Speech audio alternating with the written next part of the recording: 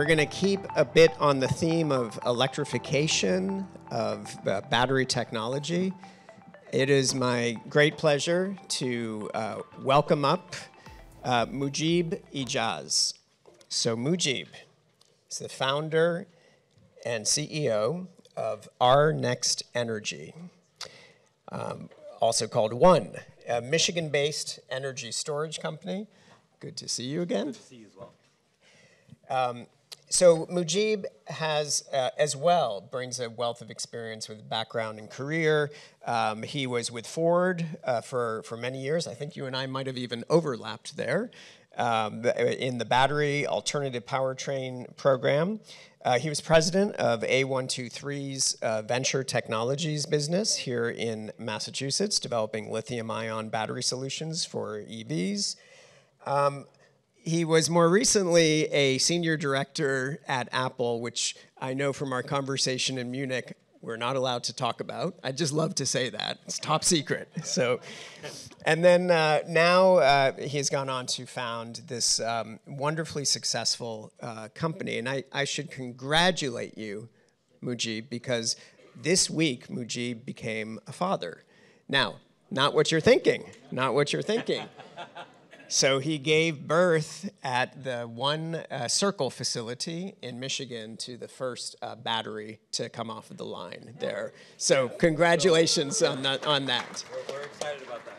Yeah. Okay, and I think you have some slides as well. So John, thank you so much for that. When I posted my LinkedIn, I said, you know, when we think about this new battery factory, it's like taking pictures of your firstborn first steps. Everyone's super excited, so that's the way our employees felt this week. We just started producing our Michigan-made cells, LFP technology.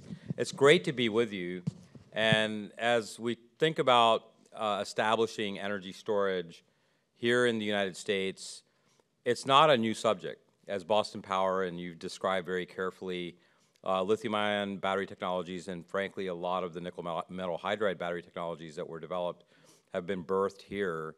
What's really new is our ambition, the recent ambition, to industrialize and to actually build the factory's supply chain and vertically integrate those supply chains together. That is... I'm in the meeting now. That is the new ambition. So what I want to talk about today is a bit of an overview or even a look back of where have we been with respect to battery technology, and then how has that sort of given us lessons learned to figure out where do we want to go. Now, our company is around 400 employees. We're based in Michigan. We do have an R&D center in Fremont, California, and another one here in Boston and Bedford. And as we're thinking about scaling this 20 gigawatt hour factory, if you go to the next slide, we sort of took a look at one of the most important factors in a battery technology and a company being successful, and that is making sure that the battery delivers on attributes, and range is on the top of the list of attributes when it comes to what's important for batteries in electric vehicles. Now, the early history of batteries around lead acid, and even going back as recent as the early 90s, that 100-year lead acid era produced electric vehicles that had about 100 kilometers of range. Even going as far back as 1900, electric vehicles have always, in that era, been struggling to get over the 100-mile or even get beyond that 100-mile barrier. Now, in the early history, electric vehicles didn't have the regional requirements. In the middle history, in sort of the 50s and 60s, the metro areas were growing. But in the recent era of the 90s, electric cars with 60 miles range did not represent anything that the public would want to have anything to do with. If you go to the next slide, we entered an era of 200-kilometer range when lithium-ion came out. And there were really two successful lithium-ion efforts here in the United States. One was around Nissan Leaf. The second one was around the LFP technologies that Yet-Ming Chiang founded here at MIT and really gave birth to such an important company, A123 Systems. And the little box that I put sort of circles what was available and possible at the time. But I'm going to point out something that if you look back in history, we should take a lesson from. The early electric cars were kind of small batteries shoved into the gas tank area and converting a gasoline car to an electric car. That was not a very successful idea because you were limiting yourself in range right off the bat. That battery that was in the Chevy Spark was a battery that A123 did. And as I worked with GM to design that battery, we had 110 liters of volume. Tesla's battery in the Model S was 420 liters of volume, 4 times the size. In that difference, we could have made up a lot of ground on range, even with the early LFP batteries, but we lost that ground because there wasn't an ambition that electric cars were a real market. It was a compliance market.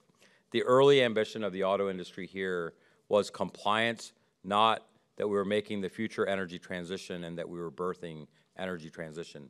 If you go to the next slide, the next very important event in the history of electrification recently was the advent of the Model S. The Model S was the first vehicle that crossed 500 kilometers or 300 miles of range. And that was not only important from the standpoint of recruiting a market, but also rethinking the vehicle altogether. The platform itself made the battery bigger, 4x bigger, as I mentioned, but also drag coefficient was very low, so you could drive at higher speeds and not lose your energy in just highway driving and drag coefficient. It also rethought weight, because if your battery's like 40% of the weight of the vehicle, you need to make the vehicle out of lighter other materials, so you have to rethink everything. It was the first attempt that was successful at rethinking everything. And as that battery was developed, it was also part of the equation. Its successful chemistry and energy density using nickel cobalt was very high energy. The small form factor, I remember being in the auto industry at the time in Detroit, and everyone saying and thinking, why would you put 8,000 cells together? That's a ridiculous idea. It's using laptop cells is what a company does when they don't have the investment capability of doing it, quote unquote, right. But actually what it did is it limited failure mode. You had a chemistry that was very volatile, and you limited the failure mode of a risk of a thermal runaway to a small 4 amp hour cell. That became important if you go to the next slide. And by the way, I'm plotting this against energy density. It's sort of the truth chart of battery. You can't escape that chart. System level energy density, not cell, but where's my system? Because system density is how big the battery is, how much does it weigh, and that's effectively going to give you range in a vehicle. As the auto industry moved to bigger cells, larger cells, 60, 70, even larger than 100 amp hours, using nickel, cobalt, manganese, nickel, cobalt, aluminum chemistries, and moving nickel up to get more energy out of the cell to get to better range numbers, they were getting better range numbers, but actually a single cell event was leading to a fully destructive vehicle level fire. And not just one vehicle. There was a case in a recent event that happened in India where 80 vehicles caught on fire because one vehicle on charge caught on fire. Another case that happened that was not fully resolved as whether the electric vehicle started the fire was the Dutch ship. But in fact, as the vehicles caught on fire, they caught each other on fire. The idea of thermal runaway became more news because recalls were happening. And when recalls happen, that's a massive financial obligation. It's also met with a lot of consumer confidence erosion. But the third thing is the executives that have made big decisions don't like making big decisions that result in massive losses. They're unlikely to make that same decision again. So you go to the next slide. When we think about what's the anatomy of thermal runaway, what's not actually talked about, and Yet-Ming might correct me on these numbers, so I want to know whether I got these right or not. A third of the cathode mass in nickel cobalt is oxygen. And as that point is not often talked about, it is the single most important factor in why nickel cobalt chemistries lead you down the possibility of a risk of thermal runaway. Because once you have that much oxygen at play, it just cascades through, and you don't need anything to do more with respect to spreading that fire than all of the ingredients that are within the cell. Now, how did the fire get started? It might be a short circuit. It might be a manufacturing defect. Actually, as an engineer, that's what you're supposed to do. You're supposed to say, if the fire gets started, then what happens? You're not worried about how it gets started. In the context of that, this oxygen level is way too high to really ever prevent that from being a catastrophic failure. So if you go to the next slide, what I thought about in kind of 2020 pandemic, March of 2020, starting to work from home, starting to have a little more walking time with my family and sort of thinking about why am I actually in California, what am I doing, and what's my impact, I decided to really start thinking through the next decade, where would electrification go on the current trajectory? And I wrote down 3 problems. One, I think range was massively still misunderstood.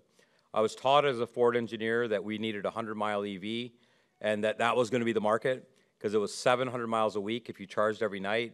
We had a great narrative, but actually it didn't work out. The market didn't care. Well, really a 300-mile electric car is in a little bit of the same boat because if you drive at highway speeds at 0 degrees centigrade, you can make that 300-mile EV do only about 180 miles. You can lose 30 to 40% just in 2 conditions. Drive on the highway and do it in winter. Well, we're in Boston. You guys definitely understand winter. And then drive on the highway. The metro trip is one type of trip, but when you actually want to go somewhere and your range is not available, that's the problem. So we looked at range as one, and we want to double the range as a goal. We looked at safety, thermal runaway or nickel cobalt, as a second problem. In fact, cobalt also has a supply chain problem. And then developing the North American supply chain, a sustainable supply chain. If you go to the next slide, we then analyzed through NREL a very excellent report about the green cathodes or sustainable cathode materials. And iron is really the abundant material that's been used in batteries since Edison's nickel iron battery and the work in the early 1900s. Iron being abundant and being low cost, those go together, abundance and low cost, and then supply chain security. Nickel and cobalt have doubled in price in 12 months. The last 12 months, the volatility of these 2 materials has been quite high.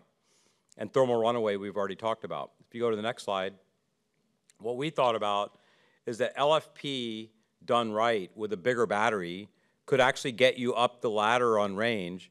Now Tesla introduced the Model 3 with a lithium iron phosphate or LFP battery working with CATL, and that gave about a 250-mile range capability.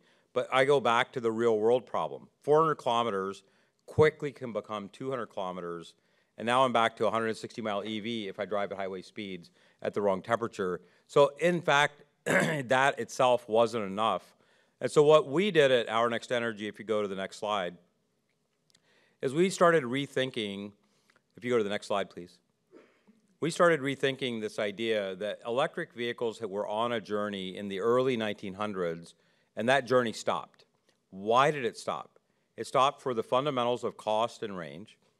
The range of electric cars back then weren't enough to manage charging deserts. I read many articles back in the day, and going to Upper Peninsula, Michigan, you could never get back because you could not find a place to charge. Those charging deserts are still a problem today. As we look at the possibility that we're at the exact same place 100 years later, we're at the chasm again, and many people think electrification is foregone conclusion, done deal, and it's going to happen. But I think the range problem is still a problem that we need to overcome so that real-world range gets you that regional trip of 5 hours of driving without worrying about any problems. So if you go to the next slide, our fundamentals in terms of battery technology are giving us 2 approaches. One is LFP only. And we've been able to match the best performing nickel cobalt batteries through mechanical engineering and system design. And then we worked on a dual chemistry where every day you use LFP, and then you have range extension through a special technique of eliminating graphite, doubling energy density, and through a limited lifetime but a very successful battery for energy, you can move the energy to the LFP battery and extend range. In that way, we're offering now 400 to 600 miles of range. And that's our approach. We actually fundamentally believe in the idea that electrification is here and it's permanently here, but we want to overcome the topic of the barriers that have been there in the past. Energy density is the single best way to drive costs down.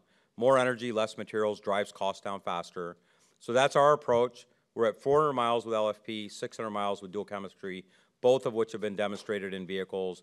I'm really excited to be with my dear friend Yet-Ming Chiang, and we're going to talk more about batteries, I understand, John. So please. I'll let this be the last slide, and thank you guys very much. Thank you so much, Mujeeb. Please stay up on the stage. Could I invite Martin and Yet-Ming and Christina back up to the stage, please?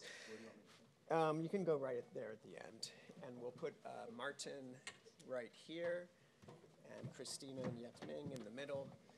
So let me just quickly cue this up. So last night we were at dinner, and somebody asked me, "Hey, what do you think of solid-state batteries?" And I said, "Well, there's probably about 100 people in the world who can answer that question." We need backup power. That was right on cue. I guess there's not a bright future for solid state. Okay, so out of those 100 people, probably 4 of them are right here. So, you know, this is one of these crazy things that we're doing here at the Vision Day. We're going to try to do a micro panel on battery technology, and with really, really incredibly thoughtful expert people. Christina has already been introduced. Mujeeb has been introduced. Yet-Ming Chiang was mentioned, Professor Yet-Ming Chiang, Professor of Material Science and Engineering here at MIT.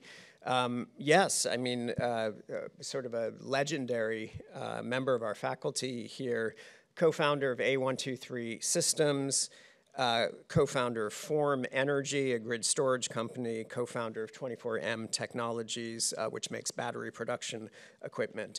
And to guide us, we have an equally illustrious faculty member here at MIT, Martin Bazant. Martin is professor of chemical engineering and mathematics at MIT. He's the director of the Center for Battery Sustainability here. He's chief scientist for Lithios, which is a startup company that he co-founded to develop advanced lithium extraction from brines using electrochemistry. Okay, so here we go. So 20 minutes, let's cover the world of battery technology. Martin, over to you. Great. Well, thank you for the kind introduction. It's a pleasure to be here, an honor to be here actually with the members on stage. So we don't have a lot of time. I think this is kind of challenging. There's a lot of things we could talk about. We could talk about the transition to LFP, which I'm personally excited to see because I've worked on that as a scientific problem for the last 20 years, and it's finally really coming back in an industrial way. We could talk about supply chains. We could talk about sustainability, something I'm very interested in as well. So sort of end of life, or how do we have circularity of these different materials, and also how do we do all this domestically. So those are some of the ideas we could talk about. Maybe, yeah, we could start with you, perhaps. Are you asking me what I'd like to talk about? Yeah, so you maybe have a pick. I mean, we don't have a lot of time, so pick. What do you think? If there's maybe one topic you could tell us about. And maybe if I could just suggest, the one thing that really people in this room need to understand about battery chemistry that you guys understand super well, but we don't. What's that one thing? Oh, well, okay, so what are the limits? What are the limits in, let's say, energy density? All right. I'm going to tell you a little story. There is you all know about an agency called ARPA-E. Right? And recently, there was a call for proposals. It's called Propel 1K. 1K refers to 1,000 watt-hours per kilogram. And so Mujeeb's slides showed that today we're pushing in EVs about 250 watt-hours per kilogram. So what is 1K about? 1K is about planes, trains, and ships. Right, 1,000. And the new ARPA-E director is a colleague of ours, Evelyn Wang, who used to be the head of the mechanical engineering department. She's now the ARPA-E director. And she said to one of the program director for Propel 1K, I don't understand why it's 1K, because you're telling me that the theoretical energy density of some of these chemistries are 3K and 4K. How come you're just asking for 1K? And so shouldn't you be asking for 3K? And so we're trying to explain, so how do you explain why it's so hard? And so, well, you know, if you ask for 3K, you're not going to get a lot of plausible proposals here. And so until now, the highest target for electric vehicles has been battery 500, which is 500 watt-hours per kg, double that 250, and to double that again. And so there's this great discounting, but maybe to put it in perspective, the chemistries that we know of today, battery electrochemistries, the top end is about 4,000 watt-hours per kilogram. And what we're all trying to do is to figure out how to make those usable, low cost enough, and by the time you get to a system, have something that exceeds what we're doing today. So I'll just pause there for a second, and we can talk about that and maybe other things. Maybe speaking of systems, you could jump in here on. Yeah, I mean, I think that framing is really good. For example, what's the theoretical limit of energy density, and then how do you turn a system that's practical? Practical for the automotive world is 15 years of capability in life. Practical for the grid is even longer, 20 years. So it really gets into pairing durability plus performance. And maybe the thing that we're starting to realize is, why don't we partition batteries into segments? The thing you need every day and that's really good at the like sort of workhorse level, the thing you need once in a while that's really good for recruiting the whole market to deal with the outliers. Because the outlier condition, whether it's a temperature or a range or any outlier, if you end up trying to hold up the whole train for the outlier, you can wait 10 years to fix that one outlier spec versus maybe pairing two chemistries together. So we invented an electronic set that can do 99% conversion efficiency from energy source to energy source, so you don't lose a lot, and that you can make it in a small enough package. So that might be a way that we can start pairing, and I want to pick your brain about the 4,000 crowd. That sounds good. But really pairing what batteries can do with what we need it to accomplish at a system level should become maybe at a higher level a systems problem, because if you solve it only at the chemistry problem level, you constrain yourself. If you solve it at a system problem level, then you can adapt the system with multiple functions out of different parts of the chemistries and systems that you put together.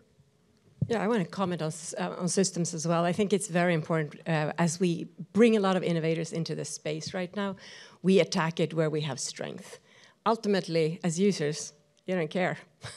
You're looking at a range, you're looking at a deployment time, you're looking at a use cycle, you're looking at ultimate cost, both of acquisition and over time. So I think the call to action there as users and as co-participants as we shape these systematic transitions is to look a little bit beyond the headlines. So we can have opinions about the most recent chemistry headline or the most recent product introduction, but actually taking it into so what and with what time frame. So I think one of the topics I would like to bring forward is this, I would say, dissonance between the innovators' interest in creating something very important, like the academies, like MIT and others, where we look at basic research. It's critical. Yet we stand at times of geopolitical tension, of climate change, of all kinds of gender and equality and social issues, where now is the only time that matters. So having the opportunity to look at a system, so maybe more obvious in energy storage, if you have a high energy density cell, but it gets packaged into a rack that has to be in a container with 5 different vents. And because it has a high explosion risk, you have to have a large distance where you cannot put any buildings or any people. All of a sudden, your actual energy density is really low. Exactly. When we look at explosion rates, why don't we go back to first principle? How much gas can you actually generate? And one of my pet peeves right now when we look at systematic change is what standards are we testing to? Today, my friends, we have UL standards that are not measuring the intent of the test, where the industry has an ability to go around and engineer products to a test. That's pretty terrible. And for people like us that think about first principle, we gotta voice this very, very clearly. And we have to find a way to make safe, low cost, and performance just right. Nobody wants to overpay. We can't be disappointed. This is a movement that we're entering into. So systematize and data truth is, I think, 2 very, very important headlines together. Myself, more of a scientist working in this field, I've been involved in lots of interesting chemistries, and I've been observing various chemistries also that have been hyped over the years. Think of lithium air, lithium sulfur. But in the end, it seems like certain kind of more practical chemistries that are well understood, they keep maturing, they keep getting better. And so I thought maybe I would put to the panel, what are your thoughts about the innovation? Are we going to be getting that sort of new material that's 4,000, as you just said, yet? Or are we really going to keep seeing more development of, say, LFP, LMFP, other blends, sort of more incremental change, and especially the systems level part is, I think, very important, actually. There's so much innovation that can happen there just without really changing the chemistry that much. So. Yeah, So the reason I mentioned trains, planes, and ships because they're also transportation, and I think that why am I focused on that? Well, it's a hairy, audacious new target, right? And that's what makes it exciting, right? And so there are also a couple of other things about that form of transportation that are really different from cars. You buy an electric vehicle, you have this giant underutilized asset there, the battery. 400-mile range, 600-mile range, and you drive 20 on a daily basis, right? And when you move to something like, an airplane, so let's say you electrified airplanes, right? You have to have enough reserve capacity on board to get to the next airport, right? And you have enough reserve capacity on board your electric vehicle to get to the next couple of states, not the next town. Right? And so it's actually pretty inefficient the way that we do this. And trains, a freight train, how much excess capacity would that need if you electrified it? Essentially zero. Trains, for the most part, run on time. You know exactly where you're going, when you're going to get there, right? And so I think that I've been thinking about this. EVs are crazy. This is this great underutilized asset. A lot of consumer. The only thing that's a greater underutilized asset than certain consumer products is scientific instrumentation. We buy these $1 million microscopes, and the capacity factor is like 3%. Yeah. Right? So, in any case, for what that's worth. I think it's also interesting to think about economics. So we steer behavior through economics. And I am now very curious about this idea that I can help lower the cost for the battery technology hardware and couple it with software that is, again, just right. And we've put a lot of effort into trying to make that intuitive. So not only can you have an inefficient battery potentially, but if you could trade it, if you can participate and do virtual power plants and participate in energy where it's needed, where you happen to be, if you carry it with you or if it's stationary in your house. What if we have batteries everywhere and you have a virtual power plant that is connected and all four of us on stage just get a signal? It's like, hey, grid is getting unstable. Would you like to participate? We pay you $100. We would all say yes, because we're not using it right now. We can opt in, we can opt out. The United States, again, is putting trial states in. Massachusetts is thinking about it a little bit differently than Connecticut, which is a little different than New York or California. And that's interesting. We're experimenting together. And the tool of economics is so critical. And the clarity when we get into these systems inspire us, of course, to also participate. So as users and being alive at this time, we owe it to each other to not only step in and be part of this, but share the data and try to develop this together. So economic tools, I think, is the other innovation in this. Big finance coming in, the fact that you can have a battery that somebody else owns and you can leverage, you can lease it, is a sign of maturity of this industry. I can build on that, an electric school bus earned during a summer $10,000 by trading energy to the grid. And that's a very significant single summer kind of evidence point that there is a way to not have a stranded asset if you have the capability of now tying virtual power plant ideas together. Microgrids, fully islanded, is another topic, being able to run industrial centers with solar storage. And so from my perspective, very much about figuring out how to put the merger of transportation and stationary together and try to create more value. Great example of that is if you go backwards now 15, 20 years, the idea of a phone was a communication device. Then it started evolving and having additional features. Then the PDAs that were just like the Palm 5 information machines, that came together in a smartphone platform, which brought a couple different ecosystems together. Then the App Store started creating new businesses. Well, I think of the battery technologies that we're working on in much the same way, that we have a transportation sector, then you see stationary storage trying to get lifted off, but actually the merger of them is coming. And when the merger comes and people can get value from their stranded asset, like during lunch, your phone pings you and says, how about I pay for your lunch? Someone wants to buy a little energy and are you good with that? That is a really important set of ideas that can enable a future business model and then also accelerate the willingness to adopt. Because everyone's trying to do cost parity on a car for a car, and the grid batteries that are going into stationary storage are solving very specific problems. But when you think about a smartphone, we're all paying a lot more for phones than we ever did before, but they've integrated 5, 6, 7, 10 functions that now we can't live without. And I think that's where we would like to drive this energy transition, is how do we get business models and integration of function to play together in a more seamless way. We come back to your original question. So we went off in that direction, talked all about systems, how we can better utilize not only individual devices, but the whole system. Back to the original question, do we need new chemistries, or are we going to go a long way with the existing ones? And what about solid-state batteries, right?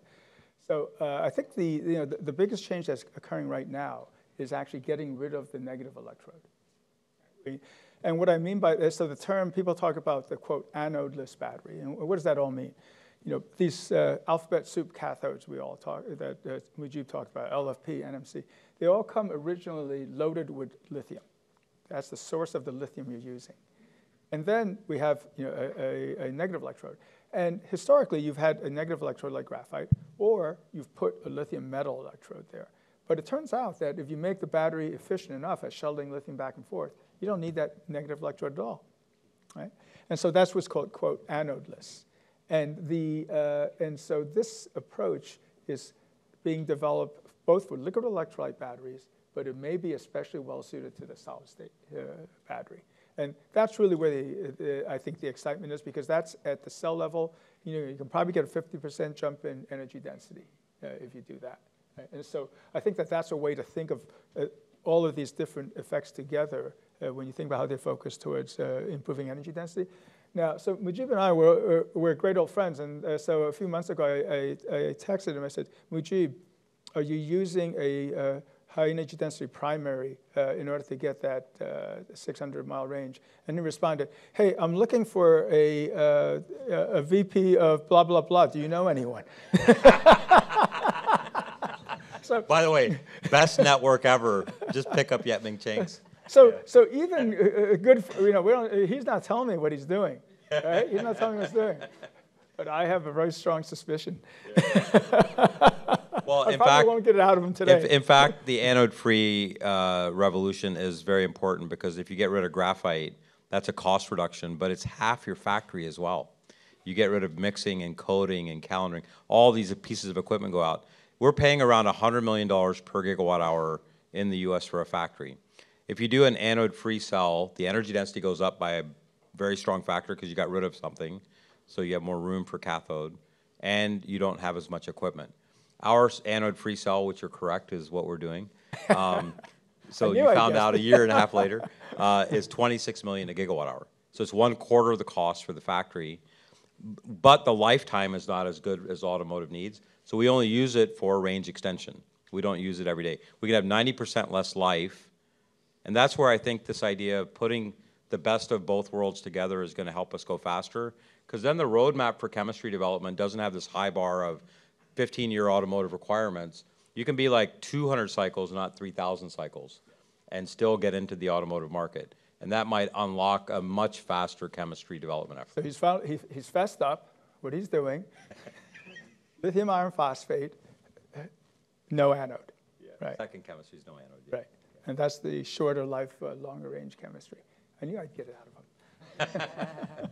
So just to add to that, there are many other innovators that are in the room and in the space that are thinking about a lot of things. So I think we can celebrate there are multiple ways to do it. And if we pay $100 million per factory in the United States, it's going to be hard for us to compete.